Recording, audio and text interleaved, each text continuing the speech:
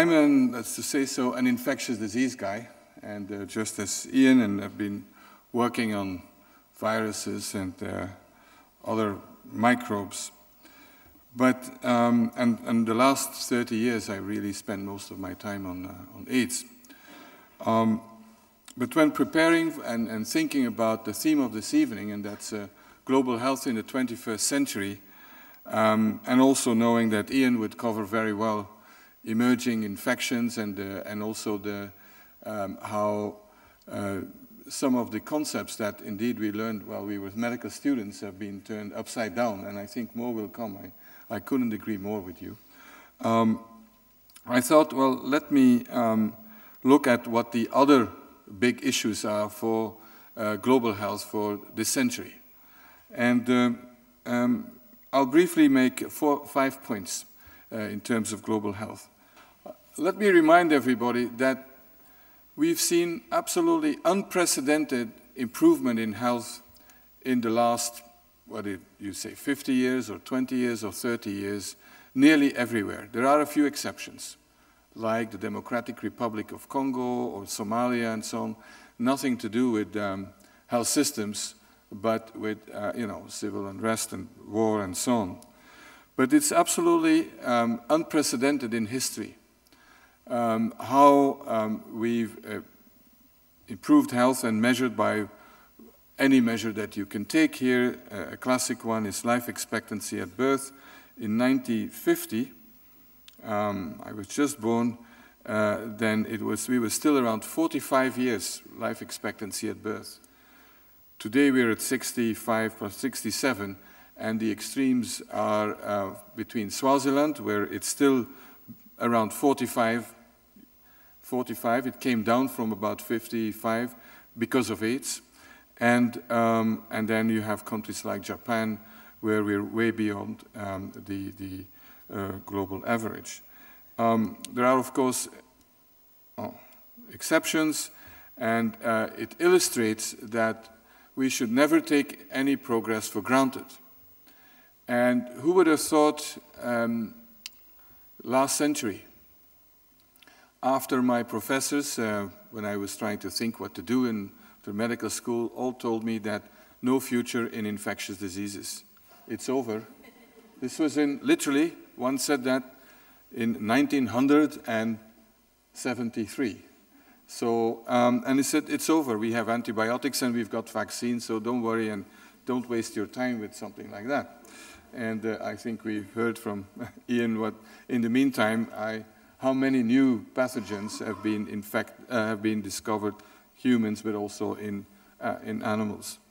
And so there is AIDS, a pandemic that has killed now 25 million people, and that has resulted in a collapse of life expectancy in the worst affected countries.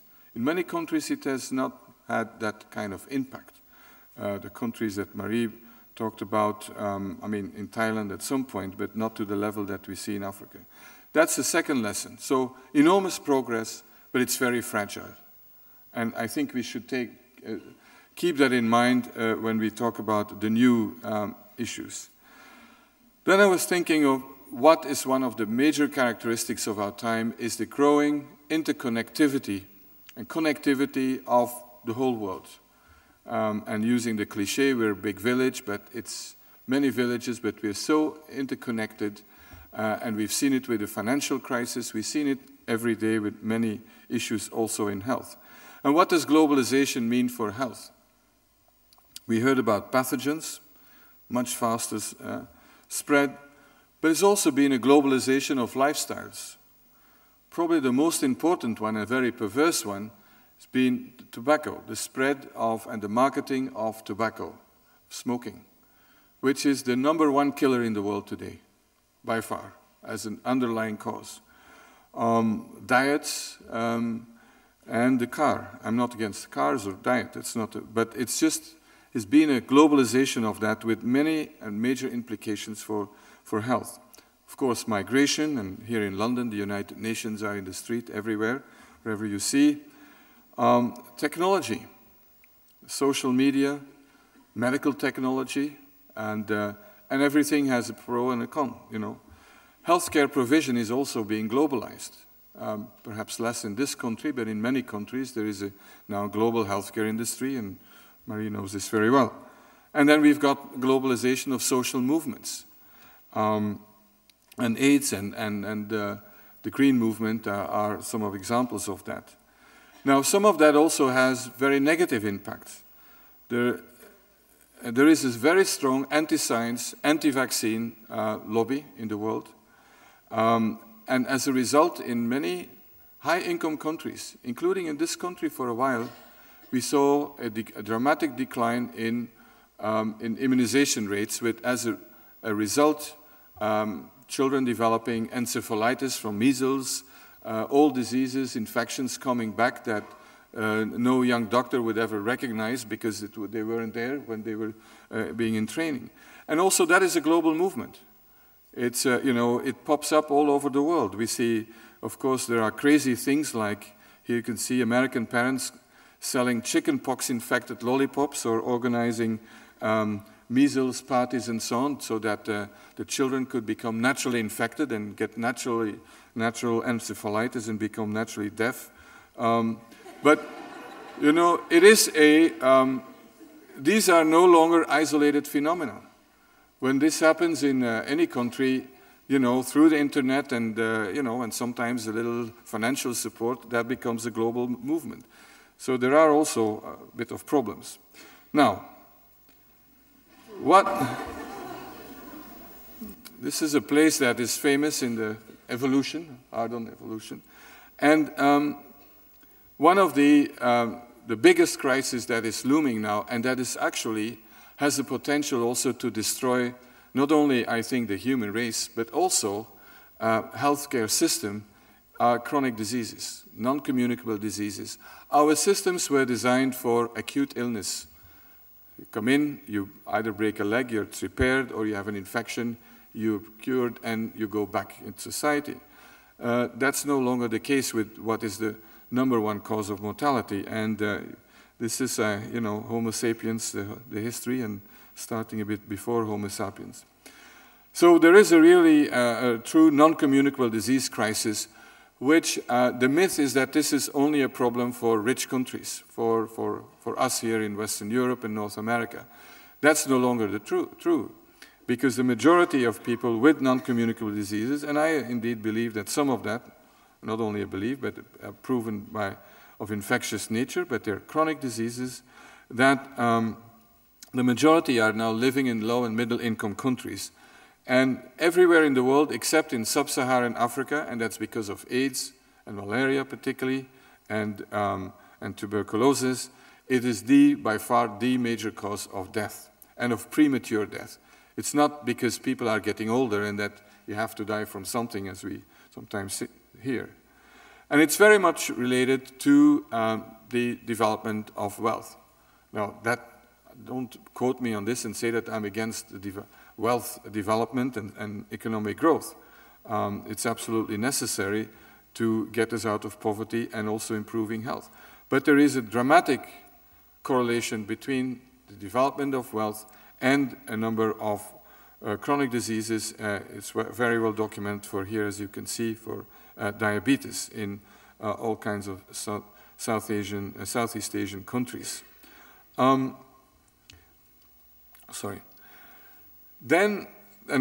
that's my first issue.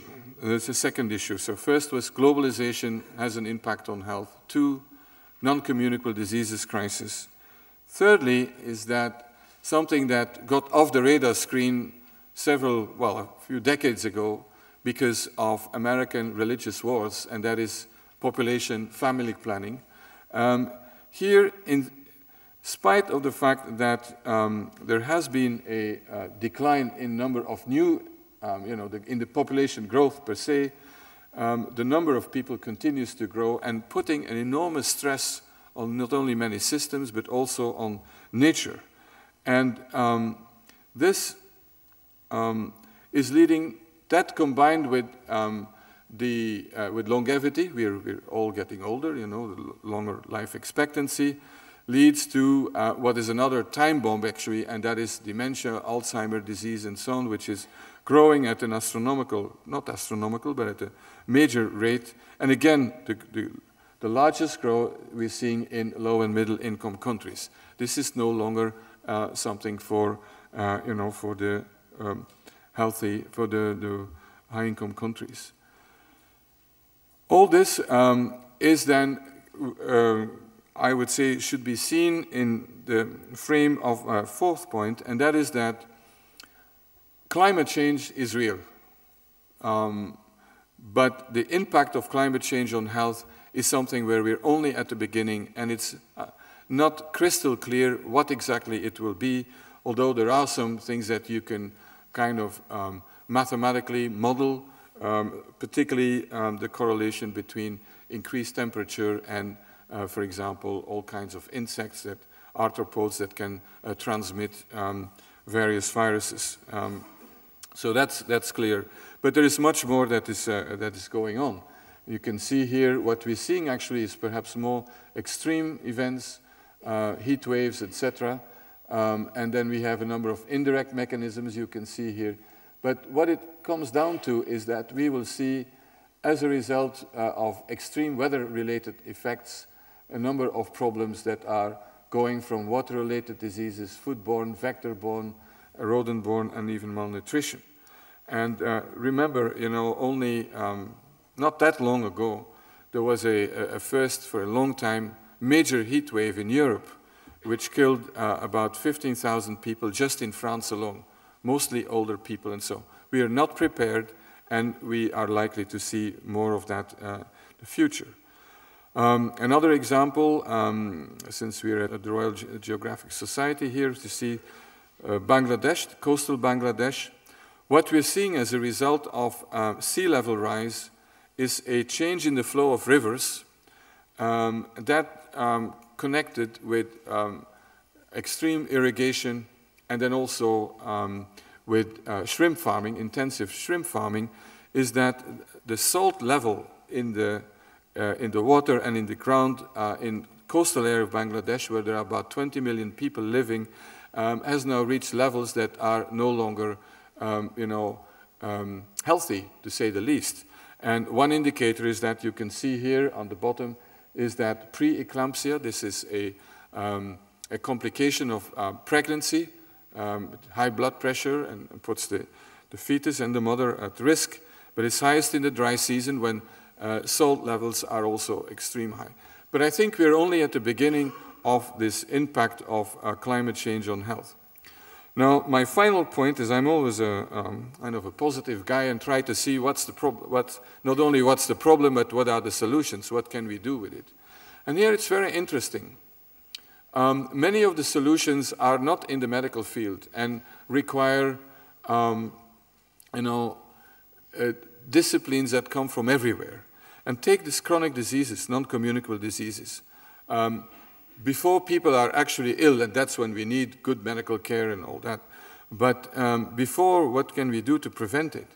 It's tobacco control, it's salt and alcohol reduction, healthy diet, weight control, physical activity, indoor pollution reduction, all things that are far beyond the medical sphere and the health sphere.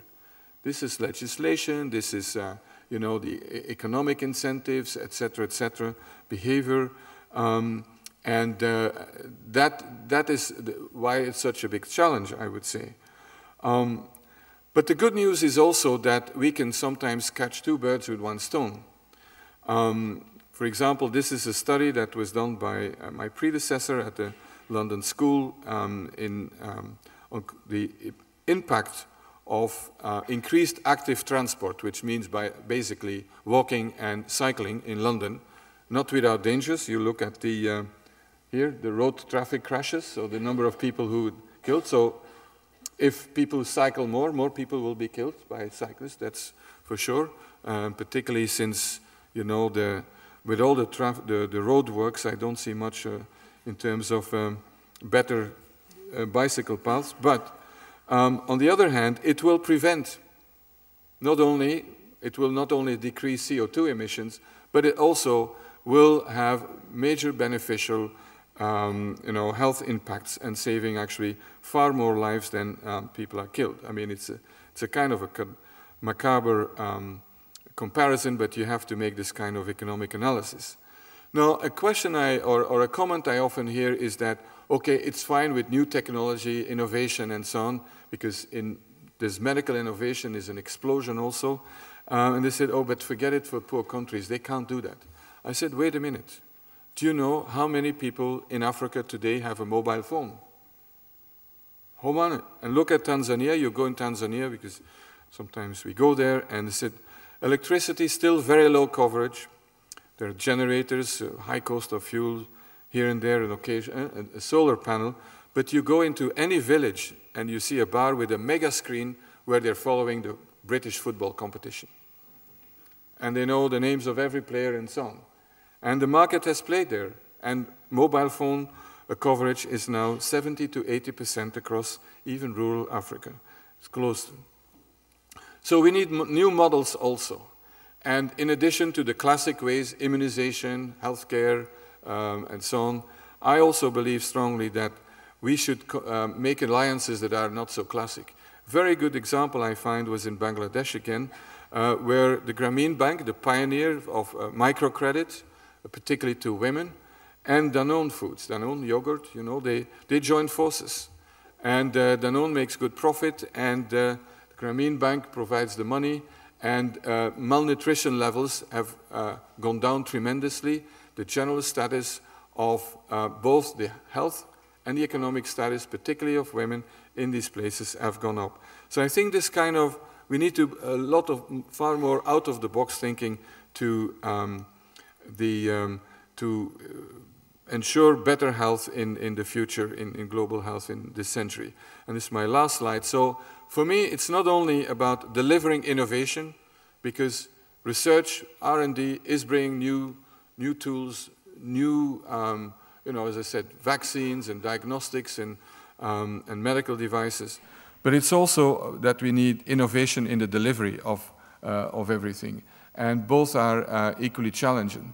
And in an academic environment, the last point, innovation of delivery, that's what business schools do, perhaps, and not medical schools. So again, we need to look far beyond our classic health professionals in order to deliver good health in the 21st century. So thank you very much.